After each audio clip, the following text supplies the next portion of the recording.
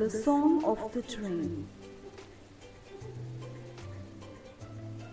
Minnie, her mother and her father are traveling by train to visit her grandparents. This is Minnie's first time traveling by train, so all the sights and sounds are new to her. She looks out of the window. She sees men and women going about their day. She sees children who wave at the train. She looks at the trees outside that look like they are running. The ticket examiner comes to check their tickets.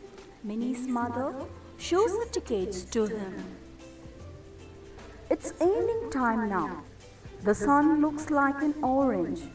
As it grows dark, lights in the train come on. A man is selling dinner coupons.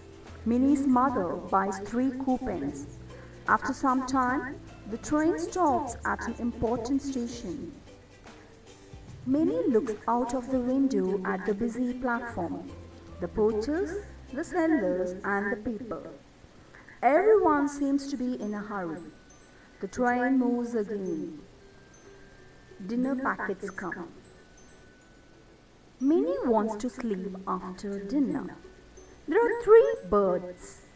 Minnie's father puts Minnie on the middle berth and tucks her in.